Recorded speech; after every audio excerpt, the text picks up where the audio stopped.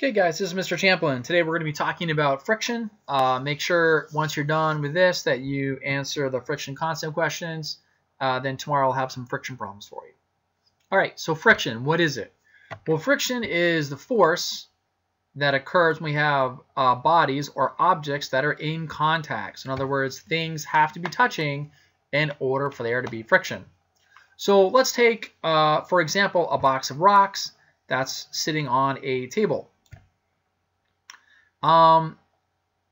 You could have a force pushing the box of rocks this way, but remember, you're going to have friction going in this direction and also friction going in this direction. So, for example, if you put a box of rocks on a table and you don't touch it, that box of rocks is not going to go anywhere, right? And that's because there's frictional forces acting on it in all of the directions, and of course, they cancel out. So one thing that we want to think about is what actually causes friction. So we're all aware of friction. We've all experienced it through our lives.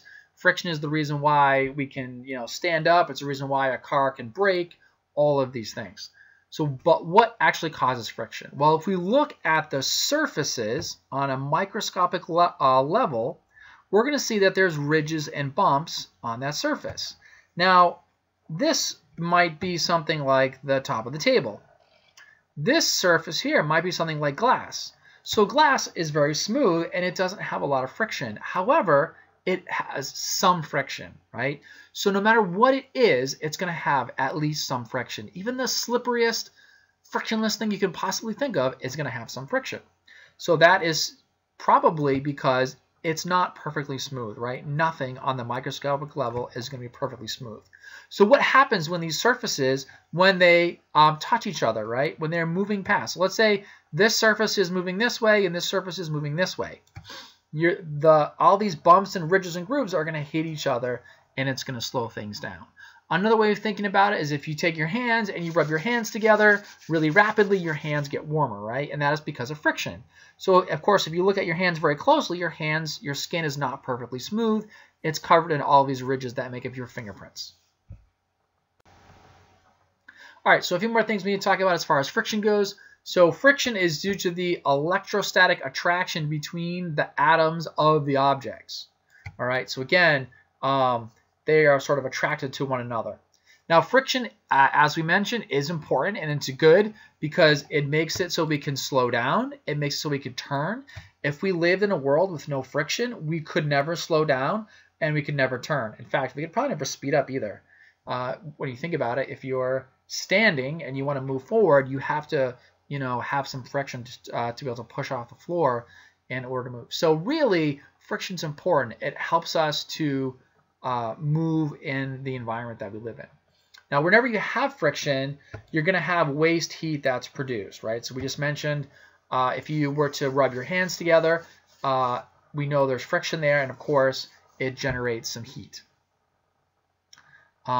Because of friction, of course, there are good things about friction, but there's also bad things. The bad thing about friction is you got to push harder or longer to accelerate an object, but that's just the price we pay. So like any force, friction has an action-reaction pairing to it. Now, some things that you think you might know about friction, but actually is not true. So many people think that the surface area matters. That in other words, the more surface area you have, the more friction you're going to have, right?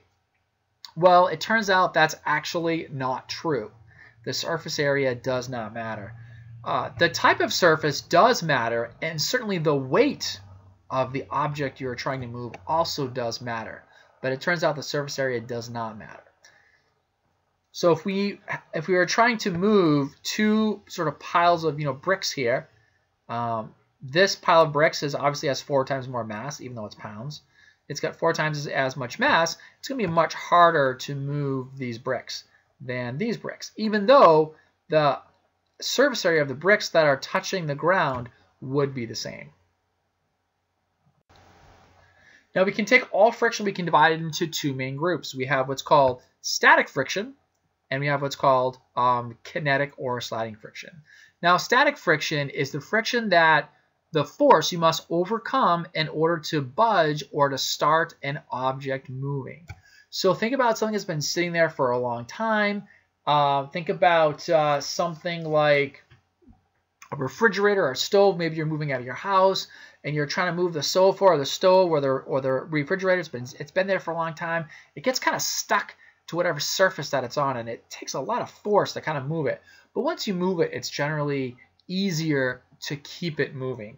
And that force, that friction that you have to overcome to keep something moving, is called the kinetic friction.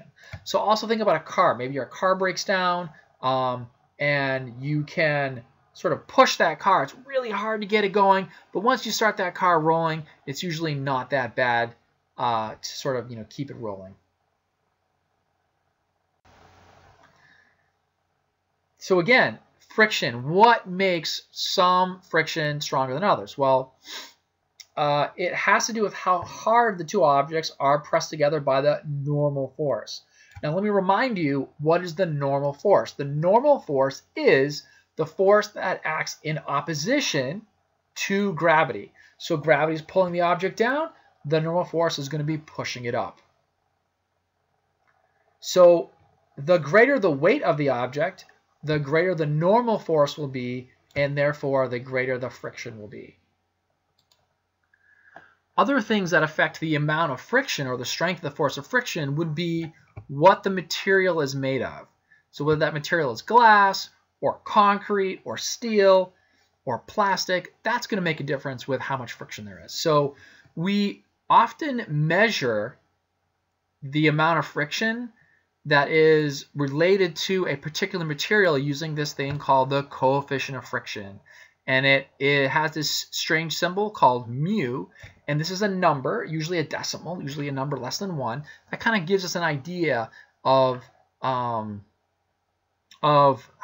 rough it is or smooth it is, and therefore how much friction will be produced. So this becomes important later when we have to solve problems involving friction. So again, attributes or things that have no effect on friction would be the contact area, so the amount of area that the surface area of the objects have, that doesn't matter. And also the speed. If you slide it fast or slow, shouldn't matter. It should be the same amount of friction. All right, so again, the coefficient of friction is this sort of number, and it depends on what the material is made of. Because we have two types of friction, we can have two different coefficients of friction. One for static friction and one for kinetic or sliding friction. Now the static friction coefficient of friction is always going to be greater than the coefficient of friction for sliding friction. The bigger the coefficient of friction, the greater the frictional force that's required to overcome it and to move the object. So example, if you had some steel and we said, what is the coefficient of friction for steel and ice? That would probably be pretty low, right? So think of like ice skates. If you want to know the coefficient of friction of scrambled eggs on a Teflon frying pan, probably would be pretty low. Whereas if you thought about rubber on concrete, that would probably be a much higher coefficient of friction, or a cardboard box on carpeting, that would probably be a fairly high coefficient of friction. So here's our formula for determining static friction. So the static friction is equal to the coefficient of static friction times n, or the normal force. So pretty easy formula. And the next formula, the kinetic friction, is really the same thing. It's just the force of the kinetic friction is equal to the coefficient of the kinetic friction times the normal force. So the only difference is between these two things is you have to use the right coefficient of friction. If you're moving an object for the first time, you need to use the coefficient of static friction. If you're just trying to keep an object moving, you've got to use the coefficient of the kinetic friction. So here's just a few numbers just to give you an idea of what we're talking about. If you're talking about steel on steel, the coefficient of static friction is 0.74. The coefficient of the kinetic friction is 0.57. So again, you would always expect the coefficient of the kinetic friction to be less than the coefficient of the static friction, simply because it takes more force to get something moving. Here we have glass on glass. Ooh. So you think of glass as being smooth? The coefficient of friction is actually quite high, 0.94 to get it going. Here's an interesting one, the synovial joints in humans. So, for example, your shoulder joints and your hip joints. The coefficient of static friction is 0.01 and the coefficient of kinetic friction is 0.003. So very low, right? Which kind of makes sense. You know, you want to keep the friction in your joints quite low. So in that formula that we just discussed, we have N, or the normal force. So remember that the normal force is equal to the force of gravity. So if gravity is pulling down on an object with a force of 20 newtons, the normal force is also 20 newtons. It's just 20 newtons going up.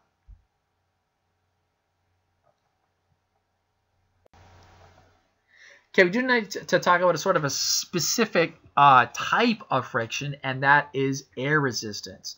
Now, often in this class we say, hey, don't worry about air resistance, just ignore it.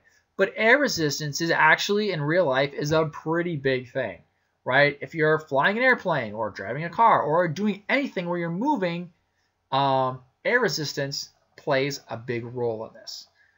So what is air resistance? Well, air resistance is essentially friction with air, right? So we don't think of the air. We move through the air all the time. We don't give it a second thought.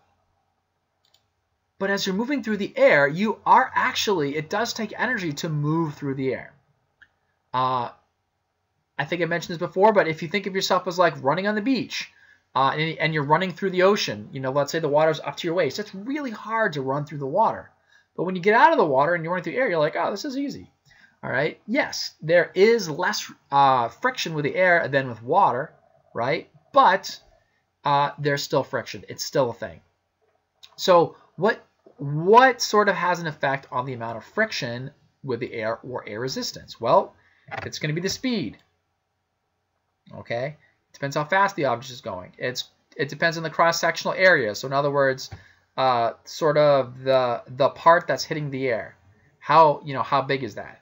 The air density makes a difference, right? So if you're at sea level, the air is going to be denser than if you're in, Colorado, because Colorado is a mile high, and the air is therefore less dense. So if you were to throw a football on the beach, it's going to be harder to do that. You're not going to throw it as far as if you threw a football in, Colorado, because the air is more dense. And other things like shape are going to also make a difference.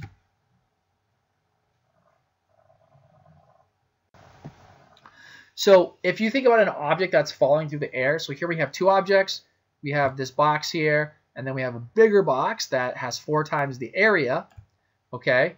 As the object gets bigger, the volume is going to increase faster than the surface area.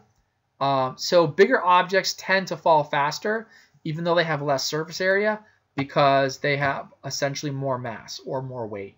Okay, so things that are smaller, or they tend to fall more slowly, simply because there's a more surface area to volume, or more surface area compared to their actual weight. So terminal velocity is this concept if when an object is falling, it's not going to accelerate forever. It's going to go faster and faster and faster, and then eventually it's going to reach a point where it's not going to go any faster. So this is the point that we call the terminal velocity. And the terminal velocity is when the acceleration is equal to 0.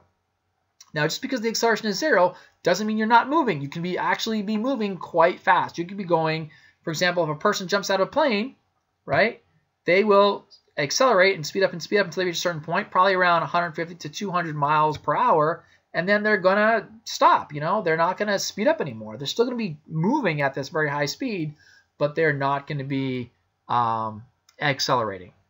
And of course, from seeing things in the movies and such, if you spread your legs and your arms like these guys are here, they're going to be creating more surface area. They therefore are going to be have a lower terminal velocity versus somebody like this guy that puts their arms and legs together, less surface area, and just falls towards the earth.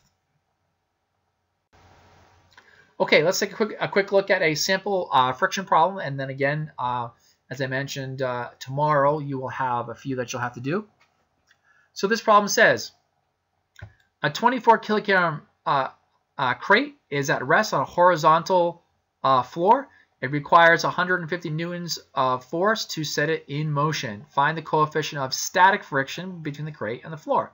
Now, I forgot to put in the fact this was static friction, but you are starting to move the object, so therefore the mu here is actually should be mu s, or the coefficient of static friction. So you're trying to find mu, or the coefficient of static friction. You know the force of friction. They give it to you. It's 150 newtons. And you also know the normal force. Now, they don't say this is the normal force, but they do give you the mass. So remember that the normal force is equal to, but going opposite to, the force of gravity, or the weight of the object. We know that weight is mass times g, or mass times acceleration. So we can figure out the normal force by simply taking the mass of the object, which in this case is 24, and multiplying times 9.81, or the acceleration of gravity.